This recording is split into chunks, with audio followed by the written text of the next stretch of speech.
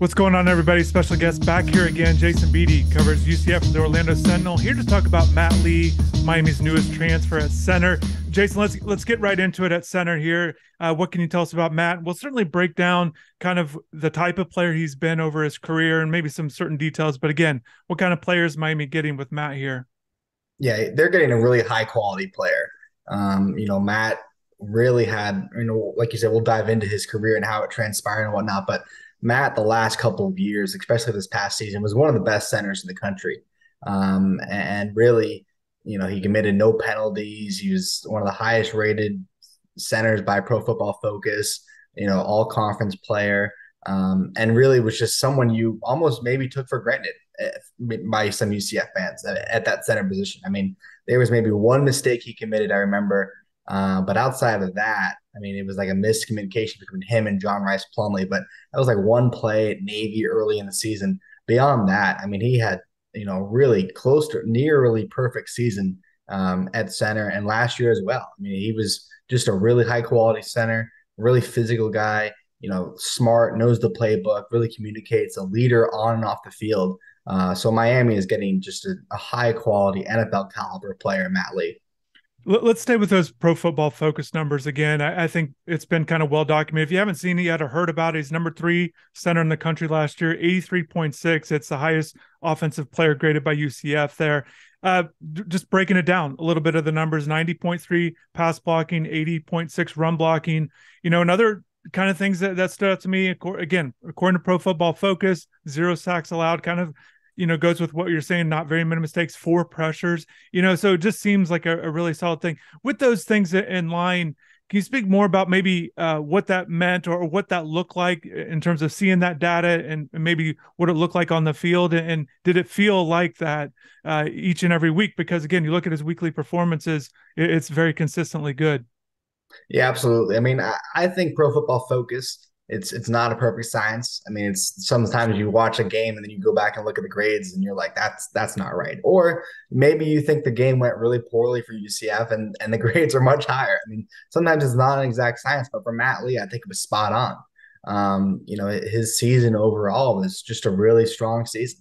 I think especially when you consider the quarterback controversy that UCF had this year with Mikey Keene and John Rice Plumlee, and later on in the year, Thomas Castellanos gets in there. So the fact that he was snapping to so many quarterbacks and John Rice being more of a mobile quarterback, Mikey being more of a throw first quarterback, the different type of styles and obviously Gus Malzahn, the offense he runs, he wants to run the football a lot, but also passing is something that's important. To the style and the shots they take down the field. That's going to change a little bit next year with Darren Hinshaw. But this past season, Matt it didn't matter what quarterback was back there, running back was back there. Matt stayed consistent and really was key to that offense. So Matt, he's had 4 years in college, redshirt that first year, 3-year starter, 36 starts there at center. You were speaking about quarterbacks, and I want to jump right into that, with him kind of looking at his career. He's worked with guys, not just this past year, but essentially new primary quarterback each and every season, going back to with Dylan Gabriel there.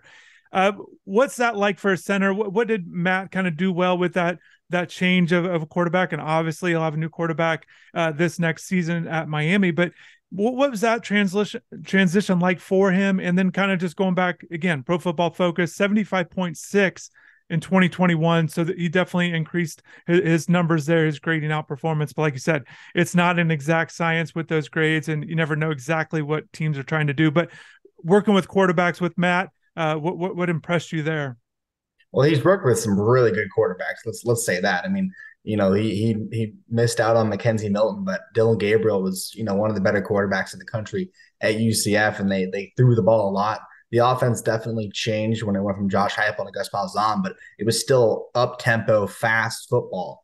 And I think when you can play consistently well at such a high level, where you're playing such a high tempo as well, there's little room for error, and to run a fast paced offense that likes to play with a good tempo, you have to be spot on and know what you're doing, and understand the plays, and know where you have to be, and make the right reads and make the right calls up front, and especially as the center. You're seeing things up front from the defensive line that maybe the quarterback doesn't see, or the running back, and you're making some checks at the line. So I think for him to play with so many different quarterbacks, Dylan Gabriel, of course, being his first guy that he played with, it says a lot about Matt's ability to, overcome adversity, adapt to different quarterbacks and different styles. And I think also it says a lot about his commitment off the field to develop those relationships with those guys back there and, understand the task at hand. And Matt picks Miami over Oklahoma. Certainly, other schools would have liked to have added him as well there. You touched on things of some intangible stuff, and from my perspective, I think center, the leadership always stands out to me. Vocal guy, kind of leading the line, whatever that might be. What can you speak about Matt's maybe leadership style or the way he kind of presents himself to his teammates there? Yeah, he's definitely a vocal guy. And I mean, coaches called him a leader on and off the field. Obviously, naturally, centers are going to be important pieces to the offense. They're snapping the ball. They're, calling out plays, calling out different reads and whatnot. I think UCF and players in the locker room looked up to Matt and his development. I mean, it's interesting that you mentioned, the Pro Football Focus grades. He improved every single year. And when in 2019, he took the red shirt. 2020 was his first year really starting. He was the starting center. And this is when you reached out and he was entering the portal, and I kind of look back at his career. That first or second conference game, UCF traveled to Tulsa, and that was the first time they had lost on the road that year.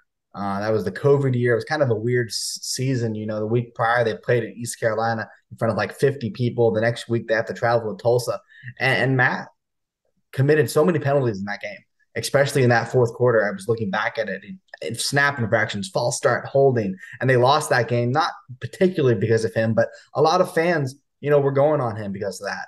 And a lot of fans were wanting him benched, and Josh Heupel talked about how he kind of was disappointed in him, and he was disappointed in himself. I think Matt, to me, what I stood out is he took that first season, that first couple of games, he committed so many penalties. And you look at the number, I think PFF had him at 13. He only committed one, maybe two over the next couple seasons. But that season in particular, if you just go to his UCF bio and you see his first year, 2020, where he started, they have him as a freshman All-American by The Athletic and a first-team All-Conference player by the American Athletic Conference. You wouldn't think that his first or second game in the conference, he committed so many penalties. And really, I think those first couple starts when he was developing the year prior under Jordan Johnson became that starter. Those first couple starts were bumpy for him. And I think he was so committed to improving as that season went on. You wouldn't even realize the start he had at UCF as their starting center, because it was a rough start. There were a lot of fans that were coming for him. I remember he tweeted something along the lines of like unbothered and something like that.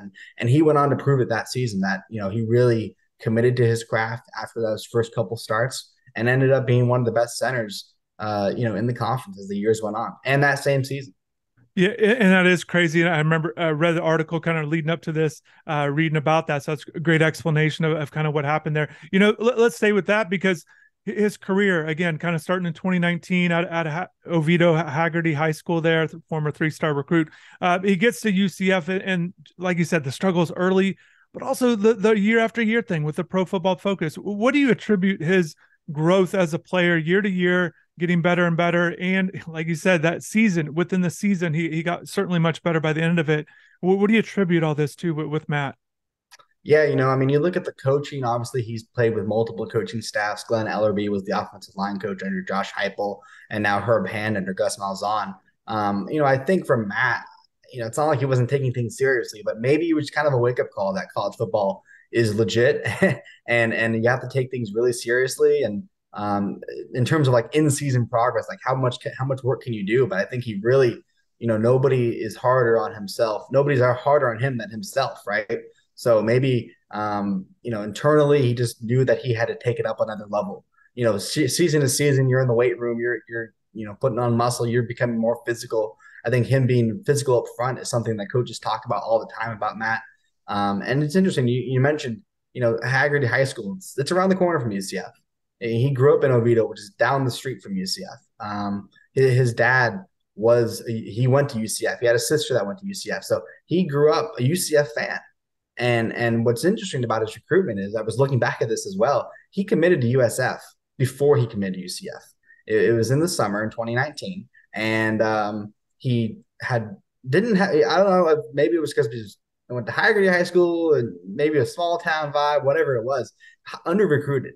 He had offers from Army and Air Force and Colgate, some FCS offers, and USF was really his first, major offer, I guess, if that's what you want to call it. But he committed to USF, and then a couple of weeks later, he goes to a UCF camp over the summer. They offer him, and within 2 weeks, he's committed to UCF, and that was his dream school. I remember talking to him about that at the time. He, like I said, he grew up a UCF fan.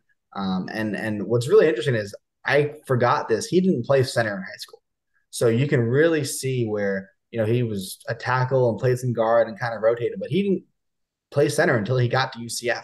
So I think maybe the first couple of seasons he was just so raw at playing center, and really that redshirt freshman year in 2019 he was learning a lot about the position. And in 2020 maybe he learned a little bit on the go as well, and just continue to improve and take it seriously and really take it up a next level. And you saw that as the years went on, it just continued to improve, and the development is pretty impressive. You touched on tackle and guard there at Haggerty. Also played a little D line and tight end, doing some research there. So certainly an athletic guy that can do different things from that level. 6'4", 295 is what he's listed at. Jason, another thing, kind of looking at him and his career, UCF obviously been winning games coming off the 9-5 season of this past year. They've been running the ball really well. They've had a top three team rushing in the conference all 4 years he's been at UCF, and certainly Miami wants to run the ball. They improved from a year ago with this new coaching staff. They want to get closer to the top of the ACC. Miami's not had a top 5 rushing team in the conference in a long time. Where can Matt help with that? What's kind of his strengths in terms of maybe either working with the running backs or just kind of creating lanes, combo blocks or whatever he might be asked to do in the run game? Yeah, I think creating lanes is the number one thing that stands out to me. I think if you look at the majority of the runs, sometimes running backs create plays and find holes that you wouldn't see normally. But I think Matt did such a good job of pushing up front and creating those gaps in the middle. Of course, Gus Malzahn loves to run those jet sweeps off to the edges and whatnot. But, under Josh Heupel and the previous coaching staff, they really ran the ball up the middle a lot. Guys like Adrian Killett and Otis Anderson and some of the other running backs they've had over the years, they'd love to run the ball up the middle. And up the middle is where Matt Lee is. So, they relied on Matt's blocking ability, the ability to get to that next level, right? That's something that you hear all the time about the offensive line. It's that initial block that's important, but getting to the next level and allowing your running back to run downfield as opposed to east-west, running down the field is something that they did so well. And getting to that next level, really creating explosive plays for your running backs and quarterbacks. And of course, John Rice told me this season, he was explosive when he was healthy. He had some injuries down the year with hamstring and whatnot, but when he was healthy and running the football, to have that offensive line, his mobility, you could definitely understand why John Rice was special this year, and Matt Lee had a lot to do with that blocking up front. So Matt Lee, just to recap, is Miami's 5th transfer they've added in the portal, 2nd offensive lineman. They're certainly doing well with trying to revamp the offensive line, get some high-level recruits, with Javion Cohen coming over from Alabama, another all-conference caliber player. So we'll see how things work on the offensive line. Also, 2nd UCF guy jumping over. And Jason, definitely check out the channel. Jason talked about Brown over there at cornerback that we talked about as well. So it'll be interesting for Miami. Look, they're bringing back, they have Ja'Kai Clark on the roster, 40 career starts. He's played the last 2 years starting center. So we'll see how everything works out. Spring football, it feels like, Jason, I know it's crazy. We just finished the season, but it's around just the corner, around the corner. It really is. It really is. And especially down here in Florida where the weather is seemingly always nice. I just got off watching a 7-on-7 event. So football year round. So Jason, appreciate taking the time. Great insight once again. Maybe we'll talk again soon. Absolutely. I didn't think UCF would have 2 transfers going to Miami, but here we are. That's the age of the new portal world, I guess. So it's exciting stuff for sure. I'm interested to see how they do this season. Yeah, everything's on the table. All right, Jason. Thank you.